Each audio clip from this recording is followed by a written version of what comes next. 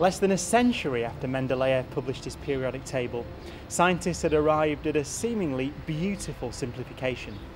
All this is made of just three fundamental particles: the proton, the neutron, and the electron. Now, this was a giant step forward in our understanding of matter, but there were still phenomena that couldn't be explained in terms of just these three particles.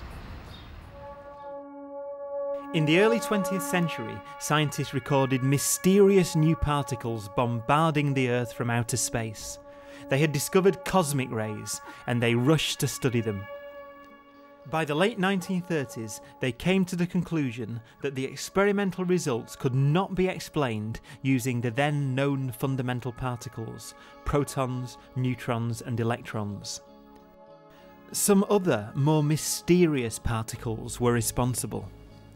Using cosmic rays to detect new particles isn't particularly efficient, however, because you never know when or where they're going to turn up. It'd make much more sense to make your own. Thus entered into physics this, the particle accelerator, a way of making cosmic rays in the laboratory. Particle accelerators built in the 1940s and 50s led to the discovery of many new particles, given exotic names like pions, sigmas, lambdas and deltas. By the mid-1960s, over 80 apparently fundamental particles had been discovered. So many, in fact, that particle physicists began to refer to them as a zoo. This was no better than Mendeleev's periodic table. Eventually, order and elegance were restored by American physicist Murray Gell-Mann. There was a comparatively simple underlying structure to all this.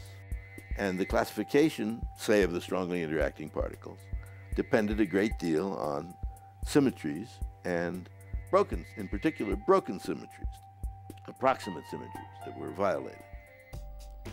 Gell-Mann had noticed patterns which physicists can explain in terms of symmetries, and by identifying the underlying symmetries, he found he could explain the properties of the particles. According to him, protons, neutrons, and the whole zoo of apparently fundamental particles were made up of just three types of basic building blocks, which he named quarks. Just the simple inspection of the particle chart would suggest immediately the quark scheme. So the difficult thing was not noticing the quark scheme. That was essentially trivial. What was difficult was believing that it had any relevance.